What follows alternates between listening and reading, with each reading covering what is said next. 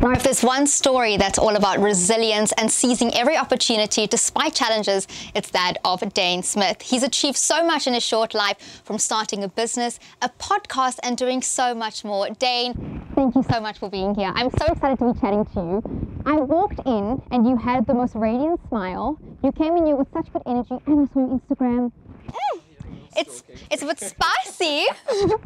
How are you? I'm great. Thank you so much for having me. Thanks for this opportunity to come in and tell my story to your viewers. It's really such an honor. I'm so happy to be here with you, because when I read through your story, it's such a story of power for me.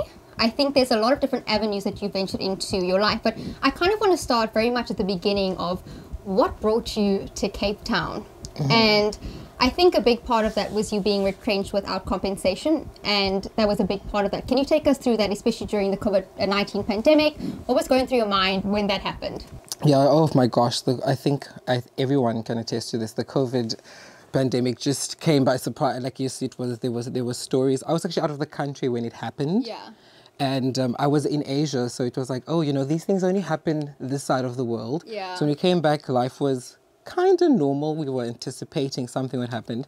And then the news, because at the time I worked for an airline, and it was all over the news that we were closing down. So it was really like such a shock to me. I was like, what's happening? My life just literally flashed in front of my eyes. And so that was that. We lost our jobs. We had to figure it out, basically. And I took some time. I immediately moved back home. My family came over. Yeah. They were like, Dane, it's time to come back home. Leave this life, come back here. here. Leave this life. We know we know you're an independent, but now you can come and figure it out. And I think that really helped me. I was so grateful to my family for that opportunity, because in that I was able to start the podcast. Then I was interning at my friend's startup agency in the digital space, and I was like, I had an idea of what it was, but I didn't understand it. So she was like, friend, come, and come and learn. And I was like, wow, this is so amazing that, my friend would just take me literally from nothing, because I had no idea. So I interned at her agency, and that kind of just propelled. So when you say you intern, I think it's always nice to have a friend that's willing to help you out, especially in times where you feel very lost. Yes. It's very important to hold on to those friends. I hope you're still friends with that friend. 100%. She is my great Judy. I'm glad. When you went into the digital marketing space, because that's kind of where you are now in graphic design, did you ever think that was going to be something that you'd be interested in? At the time, I was just trying to fill up my schedule. You can imagine. Just do something. Yes, because you can imagine losing your job, having a set schedule now to like, well, what's today gonna look like? So it gave me a sense of purpose. So I really threw myself in it. I upskilled a lot, and I got a better sense of it. I was able to, utilize those skills and see what I enjoyed within, the digital space. So yes. I think when we look at internships, people sometimes frown upon it, because they're like, oh my gosh, I have to spend like a year of my life doing this thing. A lot of the times there's no pay. Yes. But the experience is something that you cannot quantify. What is the one thing that you really learned about yourself in that process, besides your skill for graphic design and digital marketing, your personal growth? What was the biggest thing that you learned? I learned that I am a hungry individual. Because in the past, prior to that, I was so set on my mundane routine life, You get stuck in that cycle. Exactly, yes. And the thing, and within that internship, there were so many avenues, and I was exposed to so much. I learned that I am interested in doing more, So, and it was a very short internship, because soon after I got a job in the space. Oh, look at you. Yeah, so another friend as well. So, it's also good to cultivate good friendships. So I learned that I wanted more. And so, like I said, something that I never thought it was, because I was like, this is going to be my job, and I'm going to retire here. I'm going to see the world, and that's going to be me. So I learned that there's more out there for me. I think it's so fascinating that you said that you were so stuck in that routine that it just became like, this is it for me. And if I'm not mistaken, you were a flight attendant before? Yes. You're traveling all the time. You come back, it's COVID-19, you're stuck in a house, don't know what to do, and then you go on into this internship and get a permanent position. I think in all of that, do you still have that same ambition as a flight attendant when it came to travel? because like that's something you're stuck all the time. Mm-hmm. And now it's like, oh, I have all these jobs, all these things I'm doing, but do you still have time to travel? I do. I travel. Not out of the country, of course, because not yet, because I'm still trying to make that money. But I do. I visit my friends in other provinces, go to the weddings in other countries, so Swaziland being one of them. So I do get the opportunity to still travel. So I'm so blessed and grateful that I can still do that. And one of the things that you've also ventured into, because you've wore many hats and you still do. I feel like you'll probably change them as you're sitting here. Everyone laughs about that. No, it's a good thing, because I feel like you have to continuously evolve. Like if you're not evolving, you're just kind of surviving and waiting to die. Exactly. And that's not really living. One of the hats that you wear is you've also invested in property for vacation rentals, which has been quite interesting. I think that also helps you maybe with your travel interest as well. What has that been like to delve into that area? Because that can be quite complex, especially here in Cape Town.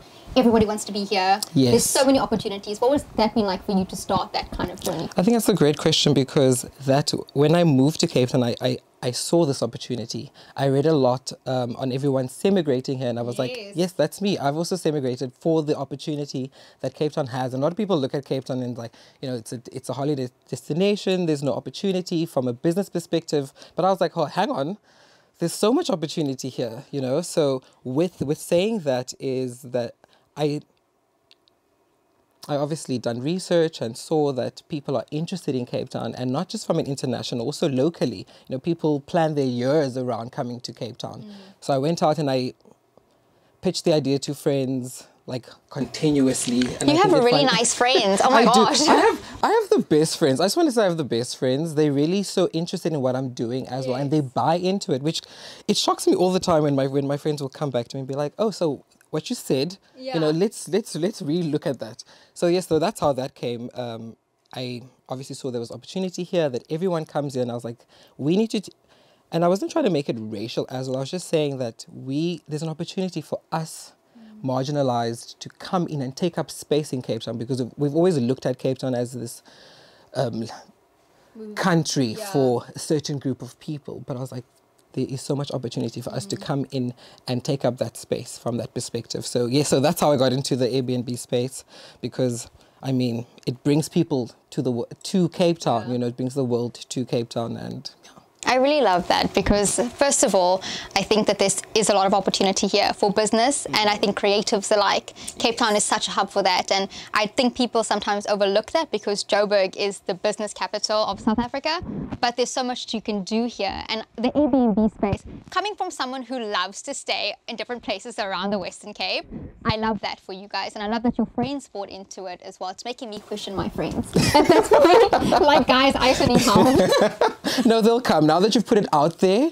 Manifest. Yes. One of the other things that you've really dived into head first, I know graphic design is obviously something that you're focused on now, and digital marketing, but you mentioned earlier your podcast, Only the Brave. Yes. And I love the fact that this platform is specifically for people to share stories.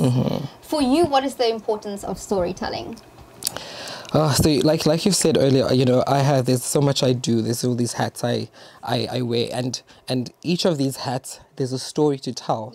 And what I've learned, especially during COVID, because prior to COVID, I had this hard exterior, like, I'm Dane, I'm this traveler, this flight, I know what I'm doing, I'm independent. And losing my job, I went into this vulnerable space. And I realized that I have something to tell, you know. There's a story to share to inspire someone else. So that's how it came about. And it was also the time with gender-based violence when I realized that men, being a man myself, that's the issue. Our egos would always take over, and we'd be too afraid to share stories. So I thought, let me create this platform for people to share stories. So that's how the podcast came about, because I was like, the more we can speak about it, the more we can also relate, and we can see the person. So I'm not just looking at Delucia, the producer. I'm looking at Delucia, the person who has a story to tell, you know. So that was really the essence of Only. Are there any stories for you that have really stood out in your first 2 seasons?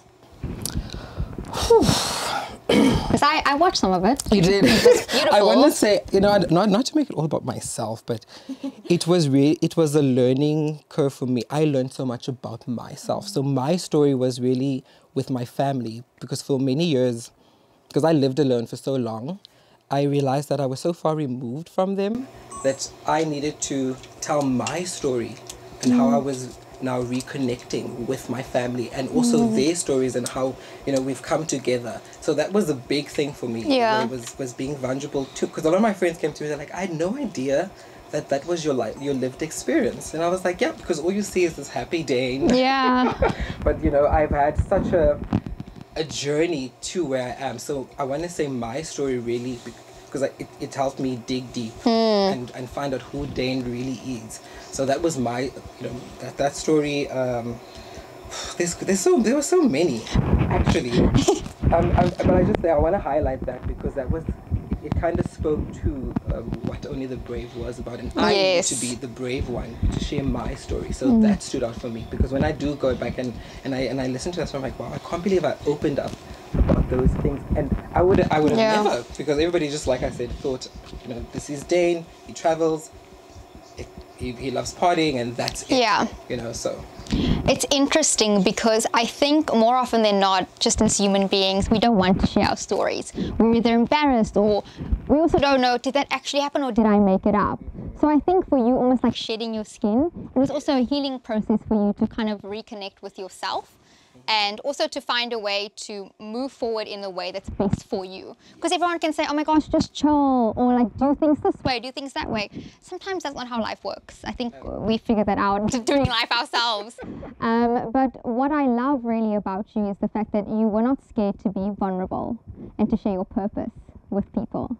Throughout that journey, what do you think the one thing is that you look back and you're like, oh gosh, I can't believe I shared that? What was the hardest thing for you to have shared? It's definitely the story of me moving, because I'm somewhat of a nomad. So my parents were teenage parents, and I moved to Port Elizabeth with my mom's aunt. It was that story, opening up about that story, and I think it was also important for my mom to hear the story from my perspective, because what I've realized is parents are so guarded, like I've done my best, like, and I was like, it's not about you, it's not a reflection on you, it's just me sharing my story, because it helped shape who I am. You know, so me sharing, because like it was really that in that story that my friends started telling me stuff about their backgrounds, and I was like, wow, you know. So it was that story, me sharing about my my move from PE to Joburg, meeting this new family, my already family, and having to adjust to now that. Because now it was my mom's family and my dad's family, and kind of navigating those two worlds. You know, which was very difficult for me, and I think that's why I built that hard exterior, and COVID helped me break those walls down. You know, some introspection. And I could surrender, and like that's my story to tell. That is my story. I could own it. So it was. I'm glad that you shared that as well, and that it also opened up a pathway for your friends to come and talk to you. So surrounding yourself with people who are going to buy into those delusions, because I still struggle as an entrepreneur with my ideas. Sorry. So I still struggle with my ideas, and the fact that I have people who are constantly so supportive, who will check up on me and be like, how's this going? Or I read this and I think you'll benefit from this. And that's the fuel that keeps me going. So it's really so important to curate, you know, your energy and your circle, because that's the driving force. So if you're out there and you have these, like, I never thought I'd be here. I moved to Cape Town and I was like, I'm going to go and see what this looks like. I'm going to try, because, you know, you move into a different city and everyone and a lot of people say Cape Town is a cliquey place. And I was like, I'm going to prove them wrong. I've proved everyone wrong. So you have to go, like, I'm going to say it again, take up the space and just believe in yourself. Like, because you can. And as crazy as your idea sounds, it's not crazy until you've achieved it. It's not crazy until it's done. And I like that, because you're right. Anything is possible. And I think you're testament to that. Yes. I love your story. I really adore you. I think you're wonderful. I think with all the hats that you wear, I'm surprised it's not sitting on top of the roof at this point. But I'm excited to see you to take on more and also look after yourself in that. Yes. So thank you so much for joining us and for sharing your message and your story. I don't doubt you're going to touch many people's lives with it. And I'm very eager to see you step out into the world and do more. Thank you for having me, and I hope that, you know, in the future I can be of more help, you know, and we can potentially work together. I'm always looking for opportunities. So yes. You got my number. We're sorted. I'll call. No, please do. But yeah, thank you again for coming. It was so wonderful to chat, and I'm sure people will definitely be watching season 3 of Only the Brave. Yes, please stay tuned, guys. Listen to the podcast, and for all the students out there, also he'll be providing us with more resources that we desperately need. Thank you so much, Dane. Oh, what a wonderful gentleman that we had here today. It was such a remarkable story, and one that really does kind of get into what the hustle is all about, but doing so with lots of risk, but also very calculated ones too. That was Dane Smith on Good Hope FM.